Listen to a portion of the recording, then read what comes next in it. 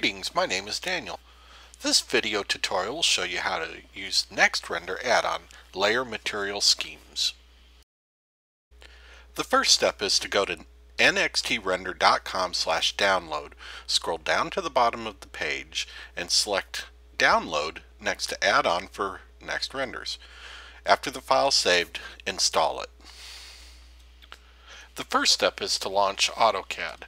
After you do, type nxt_layer_materials. This will launch the application. If the application doesn't launch properly, visit nxtrender.com and look at the instructions for details on how to correct it. Now let's explore the interface a little bit. If you click on Options, you'll see that this will let you change the path where the material schemes are saved. We'll use the default for now. You'll see there's three columns: Save Schemes, the material listing, and then thumbnails of the materials. The Save button actually saves your current material listings. We're going to go ahead and create one that's called white. Click the Save button and it'll add it to your Save Scheme list.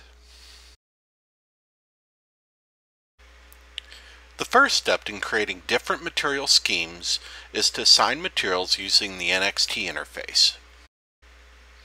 After you've finished assigning your materials, go ahead and relaunch the Next Layers Material Scheme interface. Now you can create your different schemes. I've created light, medium, and dark. To change materials, select a Save Scheme, click on the Apply button, and then all your materials are updated in your view. Then from this point you can render each view based on your material schemes. This add-on simplifies changing materials on the fly. Once you complete your renderings, you can show your client the different schemes, and then if they want to explore another one even further, it's easy to go back to the scheme, make some edits, and then show them again. Thank you for watching the nXtRender video add-on on layer material schemes. Happy rendering!